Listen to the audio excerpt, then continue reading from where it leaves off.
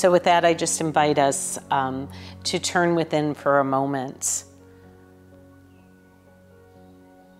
That as you hear the sound of the tone, this is our practice, that we practice it here together and we practice it throughout our day, where in any given moment, we can engage in a holy instant, which is the engagement, the turning of our attention and our awareness to Source, to God, to Creator.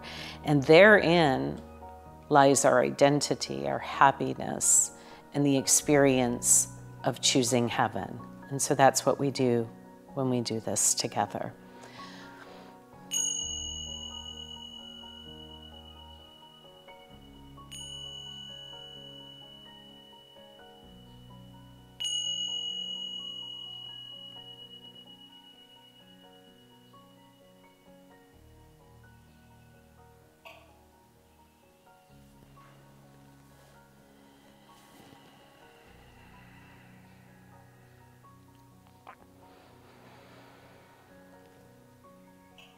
And as I turn within with a happiness, a joyful expectation of experiencing the wash of love, of peace, of joy, of understanding, to descend into my consciousness and my awareness, and to flood my entire being with the light and the illumination of the source of my being, that which I call God, but I know absolutely to be the beloved of my being, to be love itself.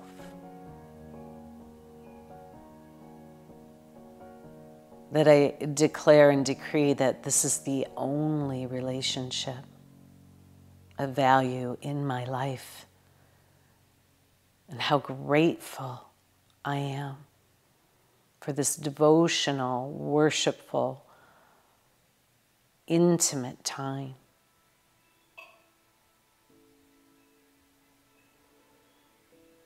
Where as I turn to Source, it is there fully, purely whole and holy, beautiful, divine, ever giving of itself to all of creation, having extended the divine idea as Word, as Christ.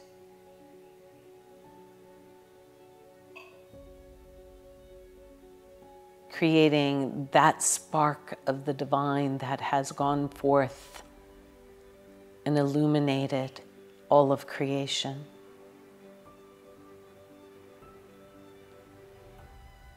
As I enter into this garden, I align, I harmonize with Source. I give it my full attention and appreciation. And it is here that I abide in perfect safety,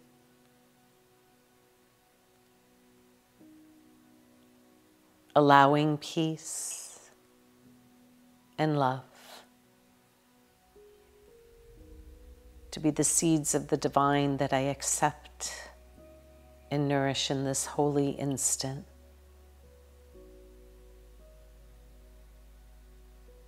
I accept the love of God.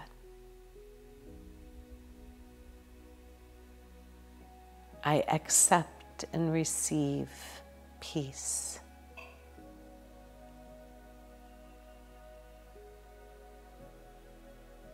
God and I are one. This is my identity.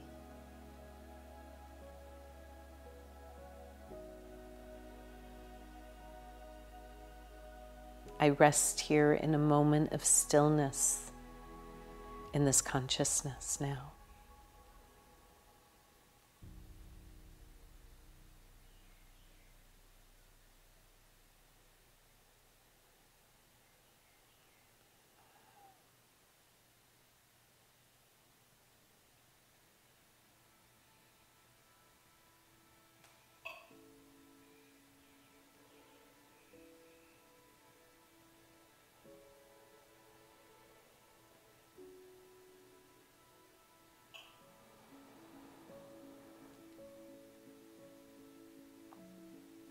As I take the next breath,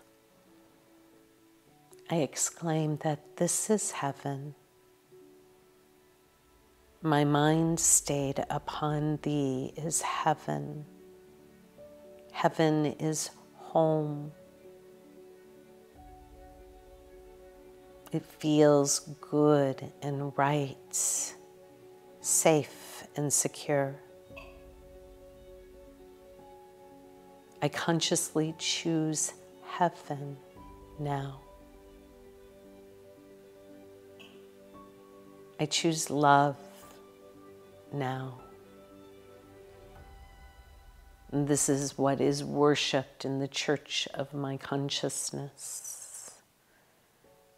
This is what I devote my life, living, purpose, extension, and expression to.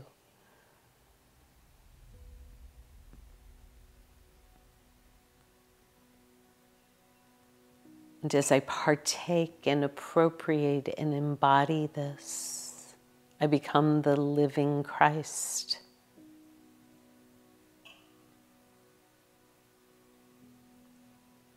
I know who I am. I know what I am. And I know how I serve. I am Word. And I allow this Word to activate and infuse my entire being with its love and its power.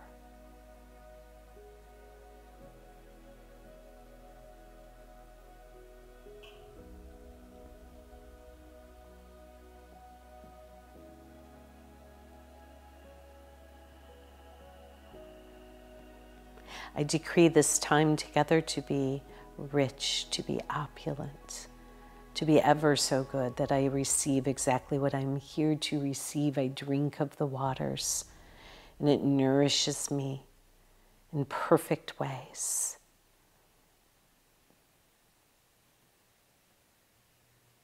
I bless all of those who come into contact with this vibrational field, and that we know ever so clearly our oneness in God as Christ. I release this word. It returns fulfilled.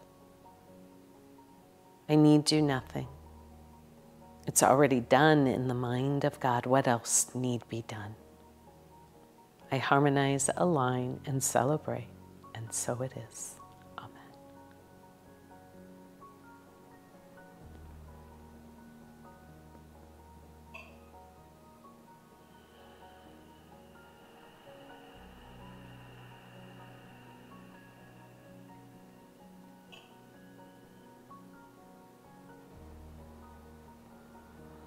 And it is from here that I allow the zeal of Spirit to spring forth from me to do that which is mine to do this day. And as I begin to open the body eyes myself, you may continue in this holy and sacred tryst, but what I am to do today is to continue the conversation of our Lenten journey and to consider and allow the light of my consciousness and awareness to shine upon the concept and the idea of heaven. And I believe it is from Reverend Michael Bernard Beckwith that dropped into my awareness the utterance that heaven is the realm of ever-expanding good. It's one of my favorite definitions, but in unity, or not but, and in unity, we identify heaven and hell as states of consciousness.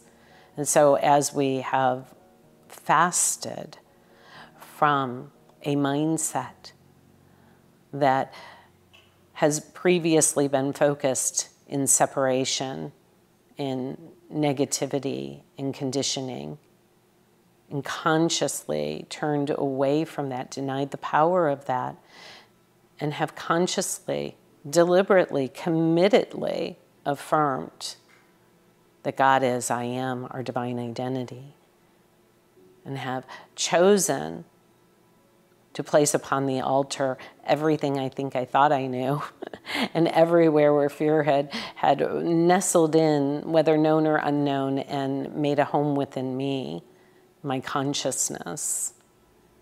And even my very best thoughts, my personality, the body, it is all placed upon the altar, including my will that has appeared to be separate from the will of God, which is merely for my happiness, our joy, as any good parent, as any good creator would wish or want, is for our joy, for our happiness. I've released concepts, I've fasted from concepts of sin, concepts of inherent sickness, concepts of death. And I have affirmed and embraced divine worth, worthiness, the inheritance, the Christed nature of my being, the wholeness that I am, the oneness that I experience in this heaven consciousness, not only with Creator, but with myself, my divine self, and with my brothers and sisters. And I have affirmed and accepted the eternality of life. These are the seeds of the divine that I accept into the garden of my consciousness, the church of my being devoted in faith and faithfulness in this pathway. And choosing heaven today is a continuation of our journey and of the choice that we make. So I'm feasting on concepts of these ideas, of these affirmative ideas, of these ideas in the mind of God. And so the state of consciousness that we partake of, as we pause here for a moment to approach the reading that is given.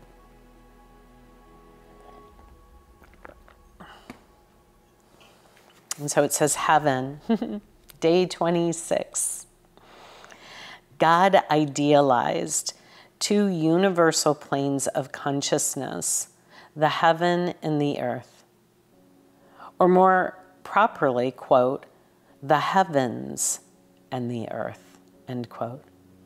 In my Father, Mother, God's house, there are many mansions, many dimensions.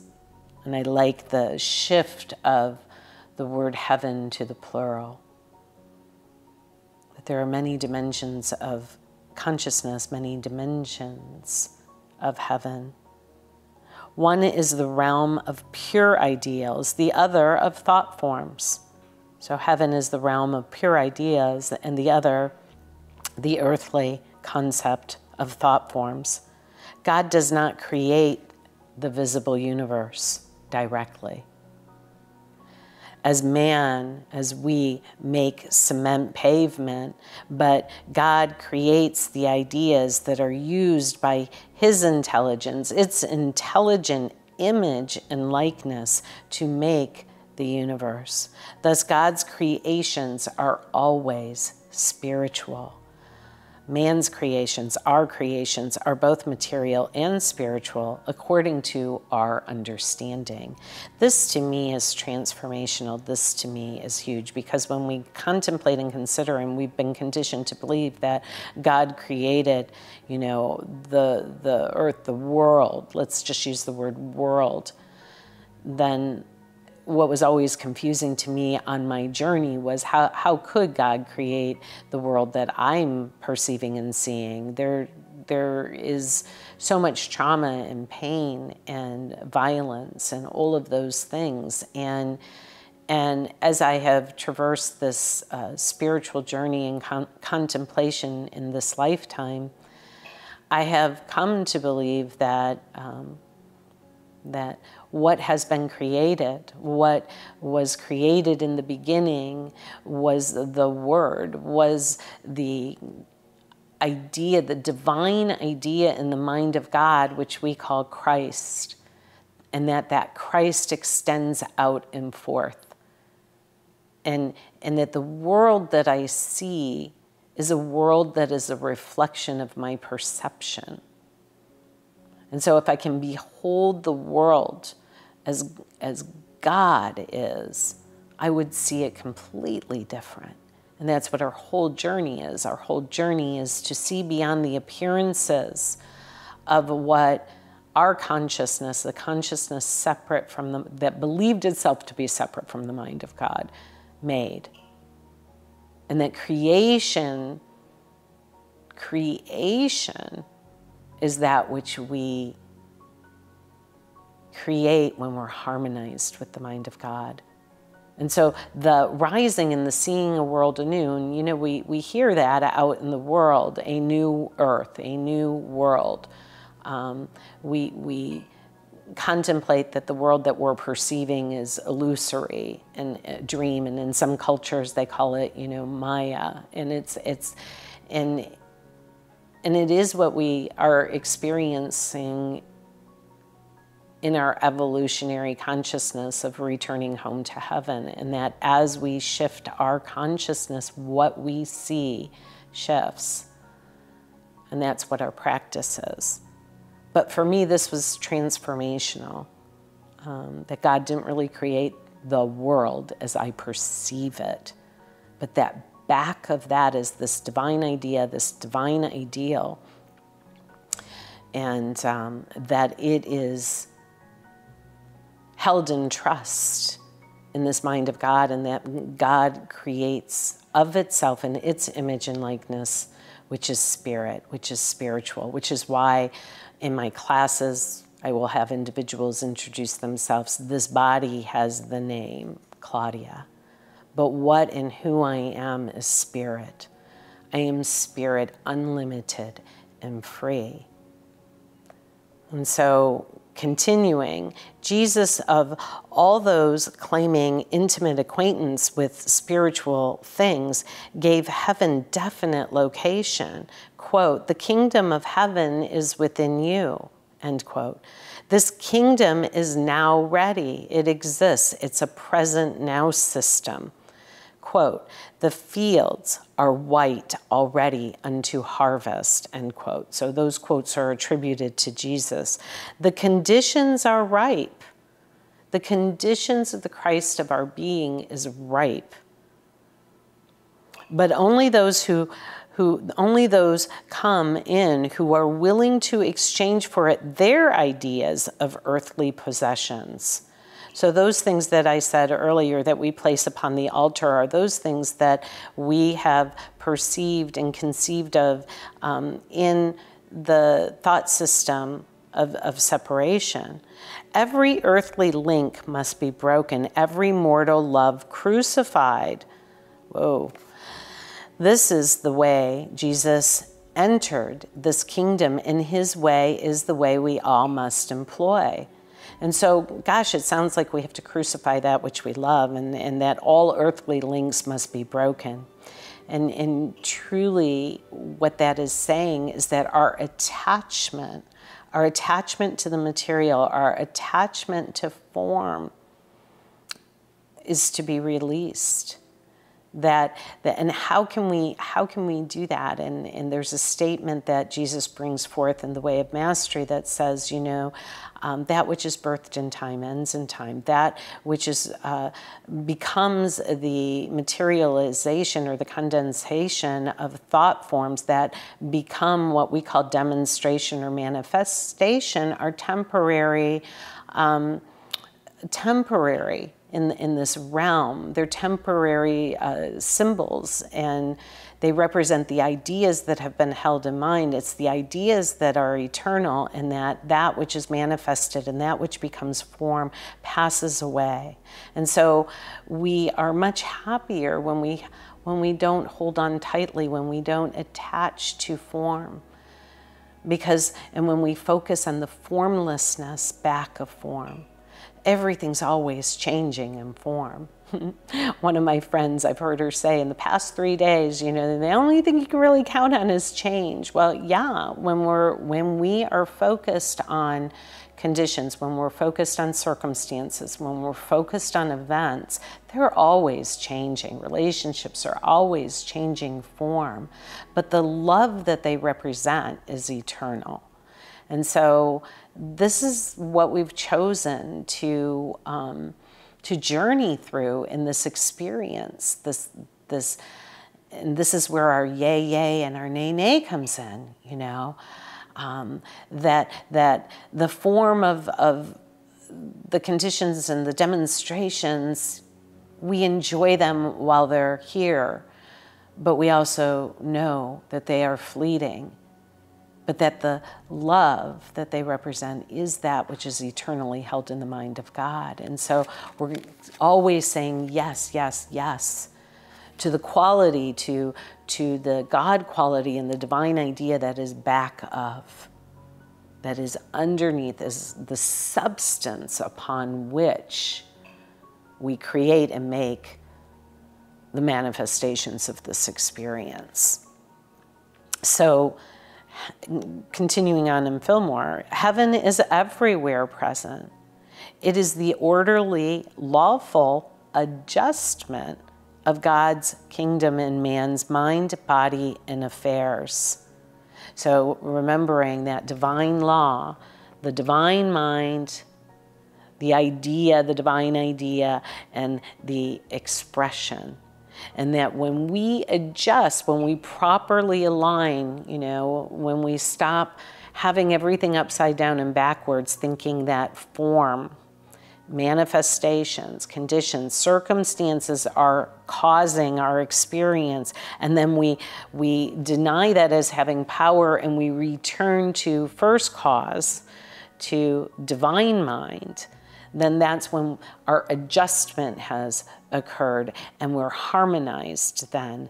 And that is when we are truly creators, when we're joined in the divine mind. You see, this experience that we've been having that has believed itself to be separate has misidentified ourselves. And in that misidentification, we've pretended as if we were God, and we've pretended as if we forgot our source. And in that pretending, we've made up all kinds of dramas, traumas, and situations.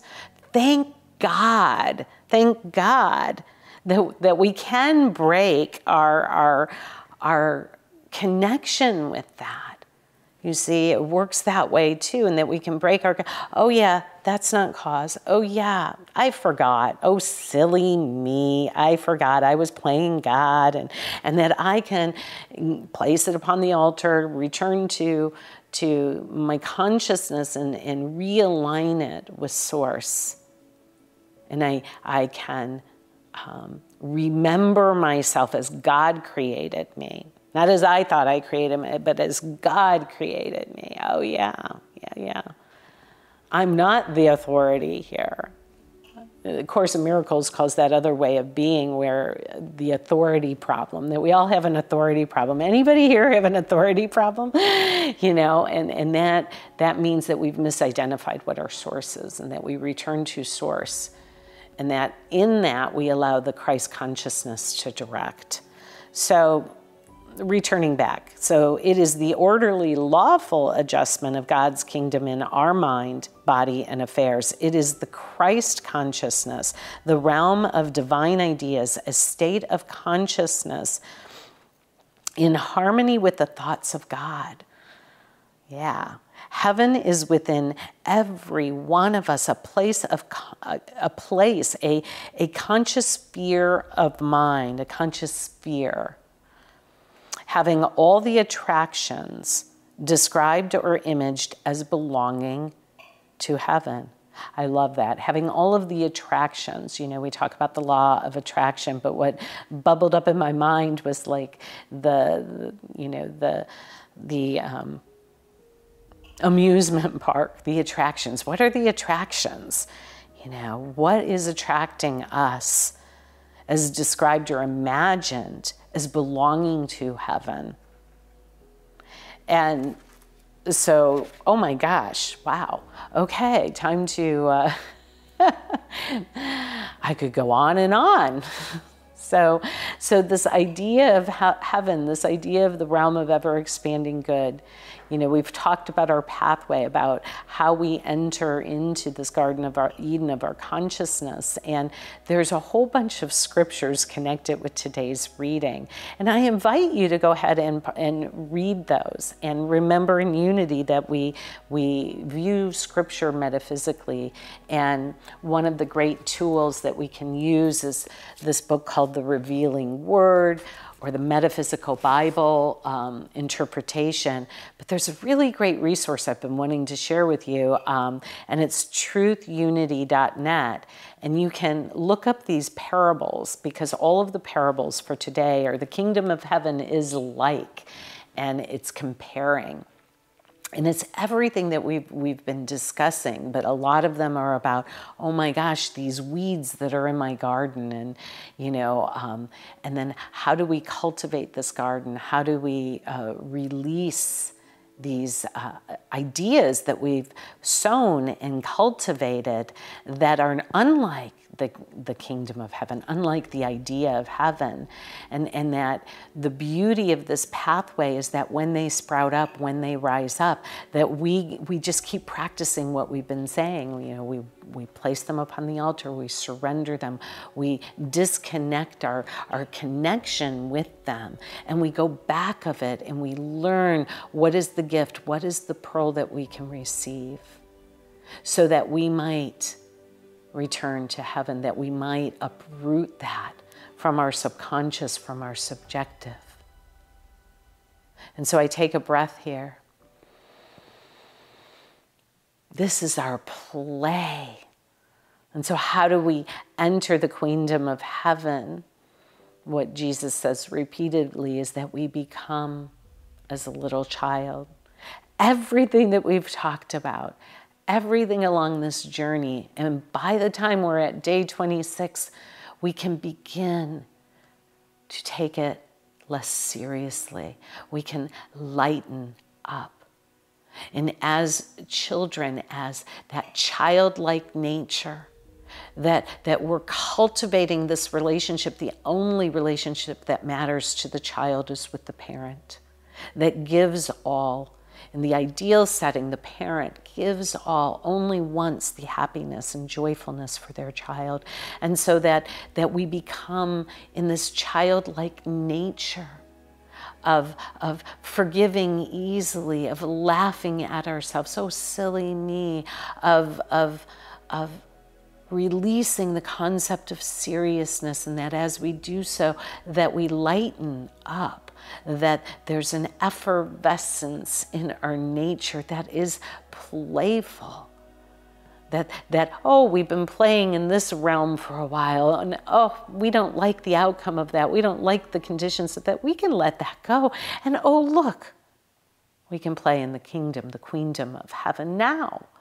And that we trust Source. We trust the goodness, the graciousness, the joyfulness, the peacefulness that is given there. And we turn our attention and awareness there. And we giggle and we laugh along the way. Why? How can we do that? Because our experience, our return, our home, our heaven is assured. It is already done. We're awakening and remembering the path. And we do that together. We're doing that together right now. And so we take the hands of our brothers and our sisters and we walk forth. We forgive easily, we laugh a lot, we giggle at ourselves, we put on that childlike nature that we're simply at play here. We're simply at play in the queendom of heaven. And so as we conclude, we can praise God for the peace of our higher self. We can rejoice and be glad in the possession of the holy city within. And with our inner vision, we can see that the gates are wide open. The holy place pervades our consciousness, and we can affirm, my mind is stayed on thee. My mind is single. My eye is single. And I rest in thy holy peace and power, now and forevermore. We go forth and multiply this consciousness joyfully, for we are at play in the kingdom and queendom of heaven this day. And so it is. Amen.